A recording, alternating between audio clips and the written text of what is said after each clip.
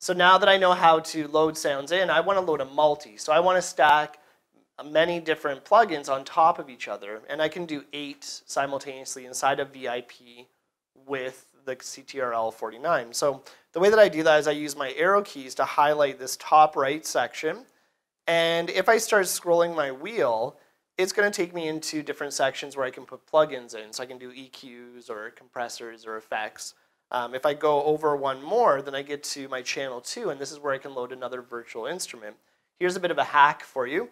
If I hold down Shift while I turn that wheel, it's going to jump from different virtual instrument slots. So then I don't have to turn it 4 times to get to the next available slot. Let's go on to channel 2, and I'm going to go down here and I'm going to select, let's do sad filter lead. So now I'm going to have that first sound I loaded and the second sound.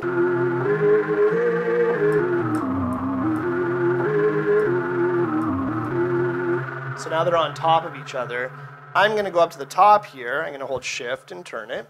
And then we're going to go down and load something by Loom, the Gentle Twister, which Loom is included in the package. And let's go down and do a Vacuum Pro into channel 4. That's also included in the package. I'm going to hold down Shift and turn.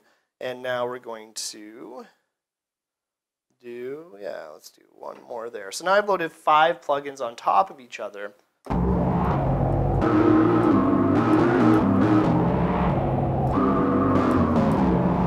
But I want a way to control that volume.